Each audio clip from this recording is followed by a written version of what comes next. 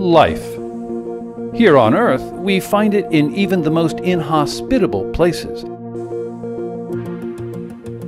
But is it out there?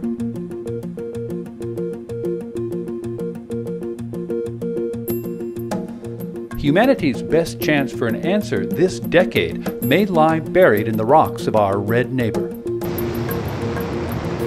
NASA's new $2.5 billion robot rover called Curiosity could bring us closer to understanding whether Mars is, or was ever, capable of supporting life. It's the largest and most scientifically equipped lander ever sent to another planet. The science is really the driver of this mission.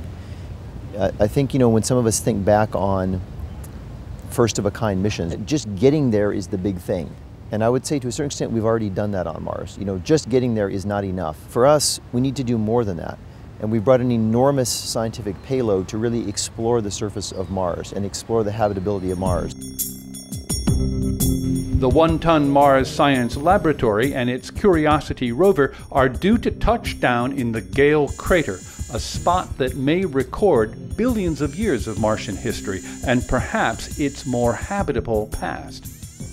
Gale Crater it's a really cool thing. Previous missions, when they've landed, taken their first picture, you see generally a broad, flat plain with some rocks and a couple little things. At Gale Crater, we're going to land, depending which direction we're looking. If we're looking to the north, you're going to see a 4-kilometer tall crater rim that's eroded. If we're looking to the south, you're going to see a 6-kilometer tall mound, Mount Sharp, in the middle of Gale Crater. That's about the height of Mount Rainier, so it's a very large feature. And we're landing between those two. Gale Crater is about 180 kilometers around. Mount Sharp is in the center of that crater, and we're landing between the two, almost a moat around Mount Sharp inside the crater, if you can imagine that. NASA scientists believe Gale Crater contains evidence of water, as well as rock layers that show how the Martian environment has changed with age. We have a landing site in Gale Crater, which we believe, by studying it from orbital images, has basically contains a record of the first, billion or 2 years of Mars history, hopefully, expressed in these different rock layers. And we think we've narrowed down the time era where it was most likely to be a planet that could support life, which is the early part of Mars when there's a lot more water around the surface. Back in 2005, Gale Crater was a candidate landing site, and it got ruled out because we didn't have solid enough evidence of good science. So it was actually thrown off the table. And then the MRO spacecraft got to Mars, and they had some focused images taken of Gale Crater. And that's when they saw these mineral deposits and realized this is the scientific gold mine that we thought it was, and now we have proof.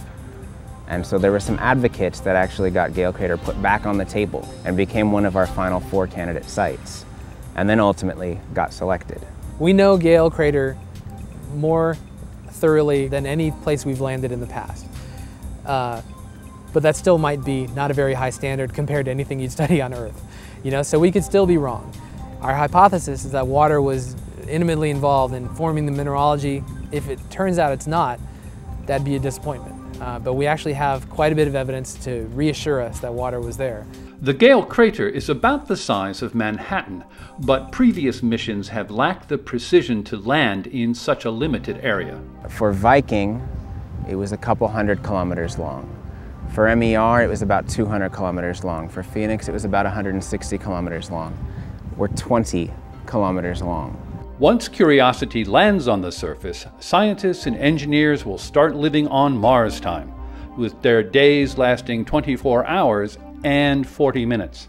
While the rover's sleeping, we kind of plan what it's going to do the next day. We build the new sequence of commands, and then we uplink it so that when the rover wakes up in the morning, here's its list of commands of what it's going to do.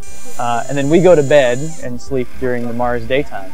So since the Mars day is 40 minutes longer than the Earth day, I show up at 9 a.m. one day, I got to show up at 9:40 the next day and 10:20 the next day, and pretty soon you're coming to work at 1:30 in the morning. It's moving. It's not just working the night shift, and so sometimes you're at night, and then a few weeks later you're back on the day shift. But in addition, the rest of the world out there is not on that shift. So sometimes folks have family or friends responsibility. You know, they've people on the team that are working Mars time. You know, their children are still going to the soccer game on Earth time. The first days will be spent determining the rover's position and verifying that it has arrived in good condition. When we land on Mars, we do a few kind of engineering checkouts just to make sure the rover is okay. But kind of around Sol 30, we're going to hit the road, and they're going to tell us to make it over to Mount Sharp, wherever the good science is. It could take weeks before Curiosity begins its journey across the Martian landscape to a place called Mount Sharp, which contains sediments that record Mars' past. The mineralogy that we can sense from orbit that's in these layers has actually varies from the base of the mountain upwards. And it varies in a way that seems to be similar to the global story of Mars that's being put together from the mineralogy, where clay-forming minerals that require a lot of, a long presence of kind of fresh, neutral pH water with basic Mars rocks. Those clay minerals are found in the bottom of the layers of Mount Sharp. As we climb up, we see more of the sulfate salts and other minerals that seem to be present on places of Mars that date from its kind of early middle history, when maybe the water was being lost and you were leaving a lot of salts behind through evaporation. So we have this hypothesis that Mount Sharp has captured these different transitions that mark the change from the early wet Mars towards the drier Mars. And by climbing this mountain and sampling these layers, we can not only piece together this history, but determine whether any of those periods represent a habitable environment. In the so-called Mars Yard at the Jet Propulsion Laboratory in Pasadena, a replica rover is being used to test the software and the commands used on board the rover. About 30-40 minutes ago, I sent it a command to go 10 meters straight ahead and 3 meters to the right. That was the goal position. But I didn't give it any other instruction. And what it's doing is it's using its cameras along the way to image the ground and see what the terrain looks like. But Curiosity is definitely more the tortoise than the hare. It can travel at only 1/10 of a mile per hour, so the 5 to 10 mile journey to the mountain will take months. Its onboard software will guide it around obstacles autonomously. The reason we can't just remote control it with a joystick or an app is that Mars is so far away that it takes anywhere from 8 to 42 minutes for the signal to go there and come back. And its unique capability to take soil and rock samples will tell scientists the composition of the various sediments it encounters as it climbs the mountain. Just the ability to acquire these solid samples and feed them to these laboratories is what sets Curiosity apart from any previous rover. The thing that we haven't not done before is drill and really do this very complicated sampling system. Here, we're trying to actually drill into this rock. I think the Apollo astronauts were the last time we drilled, and that was not robotically, and it was much closer by. The probe's other instruments include weather and environmental sensors, sensors to determine radiation levels on the Mars surface, and a laser that can vaporize small fragments of rock. That will enable scientists to analyze the gas to determine the chemical components. These tools may help determine whether Mars once had an environment capable of sustaining life. Overall question is to figure out if this landing site where we're going, and by extension Mars, ever was a habitable planet. We're going to a site trying to look for a place that may hold evidence of life from 3 billion years ago.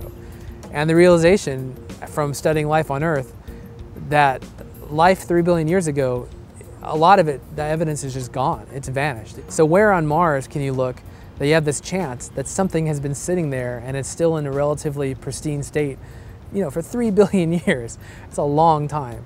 So, again, with Curiosity, we're sort of one step before that. We take the more the approach of, let's really understand Mars as a planet. It's the context for life. How did the environment change from maybe being friendly to less friendly to life? If we can find that there was this magical time when the conditions were right, as good as they were on Earth when life took hold on Earth, for example, that would be a fundamental improvement to our understanding of Mars. It's looking towards telling future missions, where to go to do that actual life detection experiment.